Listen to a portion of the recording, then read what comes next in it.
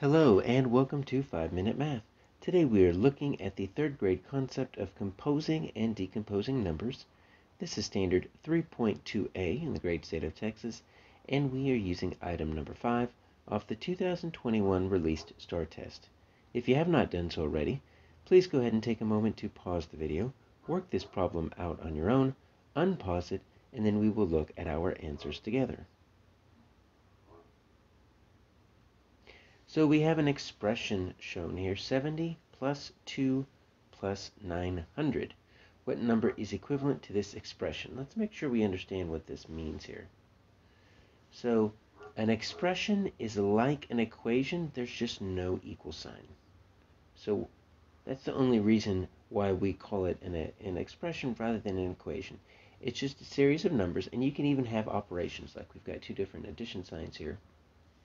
But it doesn't equal anything, so it's not an equation. So that's why we call it an expression. And so what we need to do is we need to simplify this. We need to see, what does this represent? And there's several different ways we can do this. One way would be to draw a picture.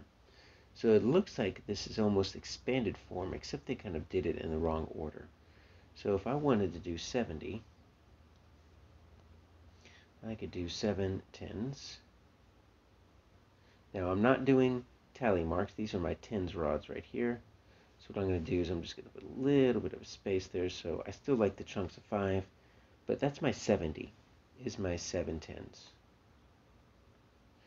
And then I've got my plus 2. So I'm just going to put 2 little dots right there.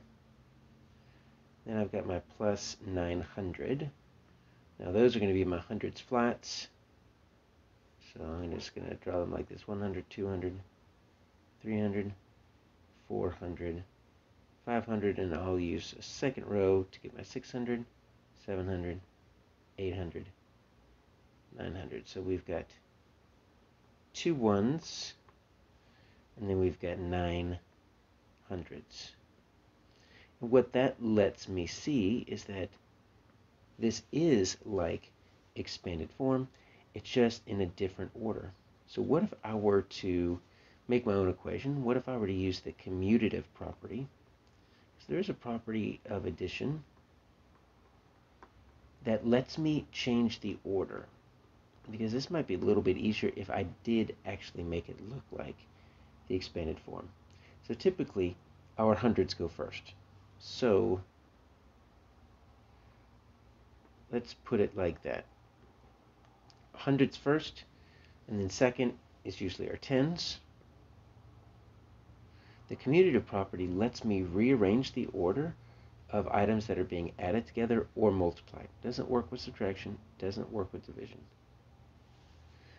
900 plus 70 plus 2.